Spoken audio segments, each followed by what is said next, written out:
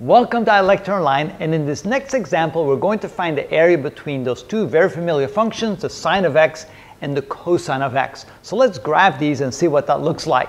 Also, on the left and the right side, they'll be bounded by the line x equals 0 and the line x equals pi over 2. So if we graph this, this is what this would look like. The sine of x looks like this, and the cosine of x starts up here and comes down like this, and onward. And of course, since we're bounding it by the line x equals 0, that is the y-axis, so this is x equals 0, and the line x equals pi over 2, and pi over 2 would be right there. This is pi over 2, and so we get this line right there. And so we're finding the area between these two functions, but right away you notice something strange. Notice that on this half, between 0 and pi over 2, so between 0 and pi over 4, you find that this function is higher than this function, but on the other side, it's this function now becomes higher than this one. So what if you kind of ignore that, okay? And you said, okay, not a problem. I'm going to call this function, I'll call this y1. So this is y1, that's the upper function right there. And I'll call this y2, which is this function right there. And so if I'm going to find the area, which is this area right there and this area right there, all right? What I can do is I can say, okay, I'm going to start a small little area element. And this area element right there, we can call that dA. And that dA is equal to the height of that rectangle, which is the upper minus the lower. The upper, of course, would be y1, and the lower would be y2. So it would be y1 minus y2, that's the height, times the width, which is a small dx. And then all I need to do is to find the total area. I'm simply going to integrate my dAs from the left limit to the right limit. The left limit would be x equals 0. The right limit would be x equals pi over 2. If you do it that way, you're going to get a problem, because notice that here the functions are flipped, and if you don't take that into account, something very strange is going to happen. So watch. So we have area is equal to the integral of all little dAs from x equals 0 to x equals pi over 2. And the dAs, of course, is the integral from 0 to pi over 2 of y1 minus y2 times dx, and of course we can't integrate y's and x's together, so we have to then find the equivalent of these functions in terms of x. So here we get this is equal to the integral from 0 to pi over 2. y1 is the cosine of x, and that's why I like to use subscript, so I don't lose track of which function is which. So y1 is the cosine of x minus y2, which is the sine of x, and times dx. All right, so what is the integral of the cosine of x? Well, I know that the derivative is from the sine of x is the cosine of x, so the integral of the cosine, you give that the sine. So the integral of the cosine is the sine of x. And since the derivative of the sine of x is the cosine of x, the integral of the sine of x must be the negative cosine of x. So we get the minus times the minus cosine of x. And then we have to evaluate that from 0 to pi over 2. So from 0 to pi over 2. Of course, minus times the minus gives you a plus. So let's plug in the upper limits. The sine of pi over 2, that's equal to 1. The cosine of pi over 2 is equal to 0, so that would be plus 0. And then we subtract from that when we plug in the lower limits. The sine of 0 is 0. And then plus, because minus times minus is a plus, and the cosine of 0 is 1. Now notice what happens. Here we have 1 minus 1, which is 0. Question mark.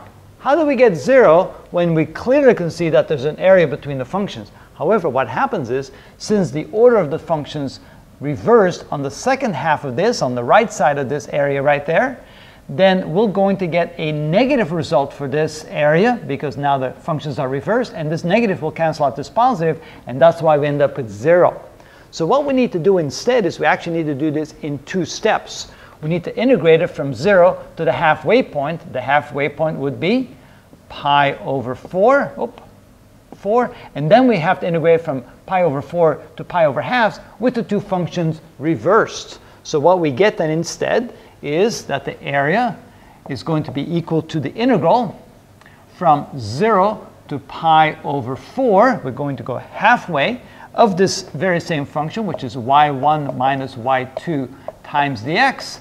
And then we're going to add to that the integral going from pi over 4 to pi over 2. And now the two functions are going to be reversed, so now it's going to be y2 minus y1 times dx to get the second half of the area. Notice what we did here. It was y1 minus y2 for the left side, and then since the two functions are reversed, this now becomes the upper function, which, notice, let's see here, that would be y2, and the lower function would be y1, so now we go y2 minus y1. Now we'll get the right answer. So let's do this again.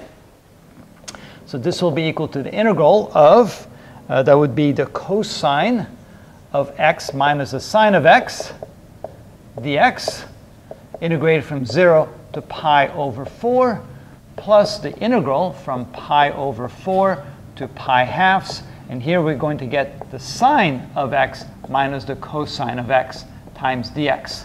All right, now we can go ahead and integrate those two. So the first integral will be exactly the same.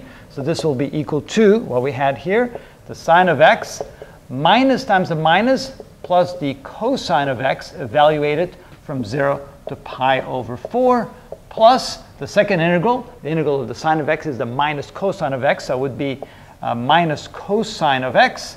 The cosine integral of cosine is the sine of x, but it would be minus the sine of x evaluated from pi over 4 to pi over 2.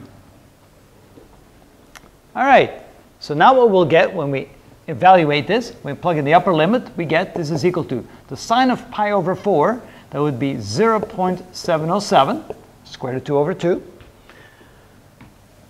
Well, maybe I can write it like that. Let me write it as a square root of 2 over 2. That might be easier. So we get the square root of 2 over 2 plus the cosine of pi over 4 is the square root of 2 over 2.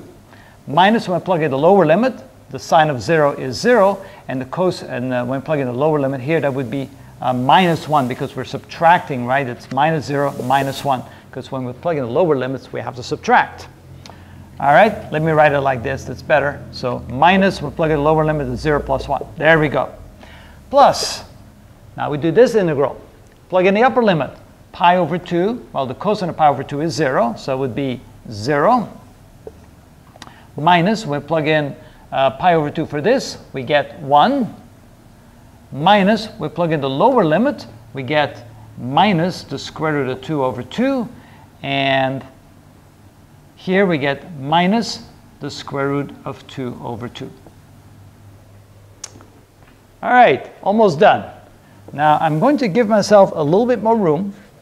Otherwise, I can't finish the problem. So let's get rid of this. There we go. So combining everything that we have here, this gives me the square root of 2 minus 1 for this portion. And here we have minus 1. And a minus times a minus gives me a plus. So another plus square root of 2. So finally, when we combine all that, this gives me 2 times the square root of 2 minus 2. And that would be the final area between those two functions. And again, if I call this positive area and this positive area combined, we'll get this as an answer. And remember, you need to evaluate this in 2 pieces. Otherwise, since the function reversed, you're going to get a negative area here, which will cancel out that area there, like I showed you in the beginning. And that's how we do that.